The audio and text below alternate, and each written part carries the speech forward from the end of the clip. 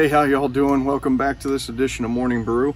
I'm so glad to get back on track. Sorry about last week between the holiday and getting the live feed going for the services and stuff like that. We ended up not doing it last week because it was a short week, but I'm glad to have you back today and this week.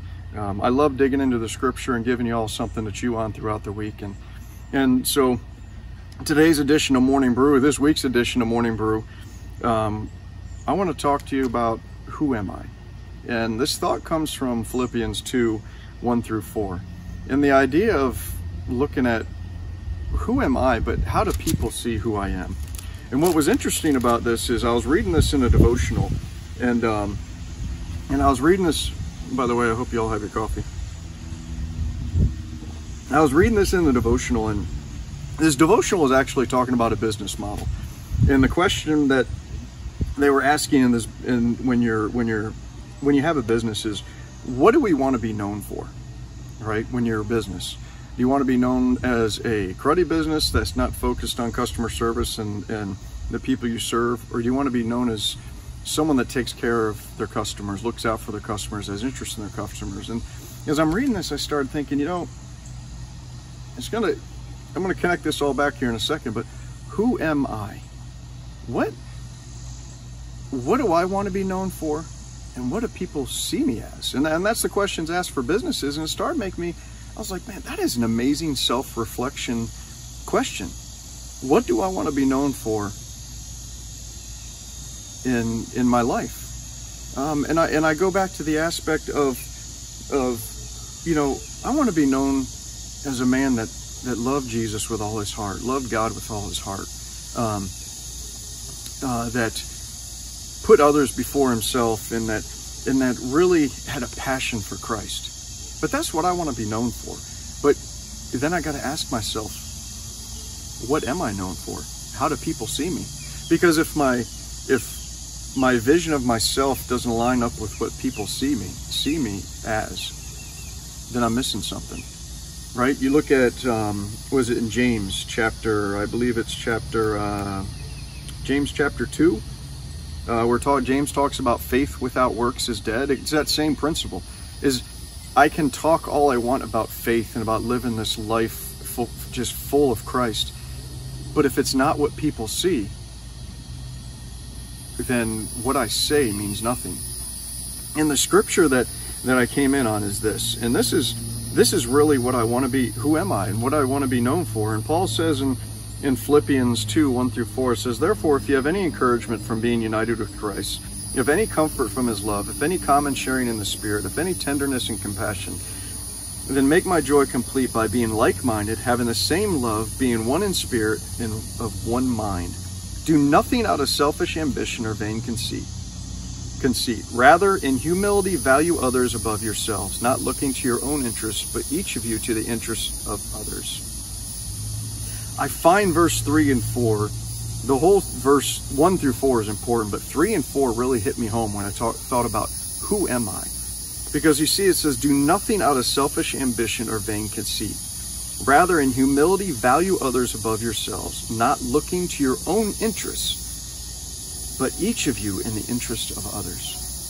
And I find that, as I go through life, and when I get so self-absorbed and so focused on me and my feelings and what I need, and I take my eyes off of others and God's love for others, I start losing focus. I start getting off track. I mean, if you look at in Timothy 2, 3 through 4, it says that God desires for all to know him, right? I want my desires to be God's desires. So when I go through life, I have to be more intentional, more deliberate about who I am and what I'm doing. I need to be more attuned to what's going on around me and the people I come in contact with. Because if I take this scripture and I put it into the perspective of life, and I don't look at my own interests, but the interest of others, it'll give me a different perspective on the people I come in contact with every day. The person that cuts me off on the roadway, the person that maybe the cashier that treats me wrong as I'm checking out, or a friend that maybe just doesn't respond the way I want them to respond to, or somebody in church that tends to rub me the wrong way. When I start putting others before myself. The discomforts of myself and the judgments I tend to put on others because of myself, and I start looking at others in their true need and who they are, and putting their interest and the interest of God's desire and his love for others before me, I start looking at people with a different perspective. You know, there's a lot of chaos going on right now in our nation because of some poor choices and ill actions up north of some police officers. And you know, it could be so easy to step back and judge the actions of those that are protesting and becoming so upset and violent and whatnot. But when I take away my political views and I take away my personal views, and I start looking at people the way God wants me to see them, my motivation then becomes, you know what? Those people are searching for something to hold on to, and the best thing I can do now is pray for them and pray that they encounter someone or something that changes their hearts and maybe this is the opportunity for them to actually see that they need God. And that may sound out left field to you, it may sound crazy, but really when you put things in perspective, and who am I? How do I want people to see me? How do I want to be seen, and how do people see me? I want to be seen as someone that has a loving heart, has a forgiving heart, and has a gracious heart, and has the mind of God, has the heart of God. And when you start evaluating yourself like that, I think it really kind of forces you to change your perspective and how you see others. Because you know what Paul says here is important. In humility, value others above yourselves. So take this time. Man, that scripture when I just read that again just kind of really hit me hard. Just in humility. In humility. Put down my pride, put down my judgment, put down my views, and just totally neutralize that, and just come with a heart of love, grace, and prayer. So this week I want to ask you this. Ask you these two questions. Evaluate yourself.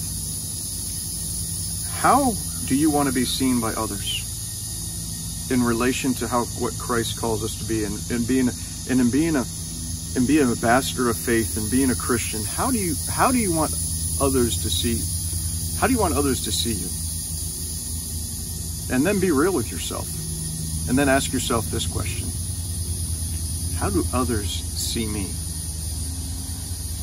Ask yourself those two questions. Reflect on Philippians 2:1-4, and just take some time this week and really ask those questions. Really do a self-evaluation of yourself, because it's so important that we continually grow in Christ daily, and we continually to challenge ourselves to change from selfishness to grace and mercy and love. So God bless you all. Thank you for joining in Morning Brew this week, and I hope this word really was something you could chew on and grow on.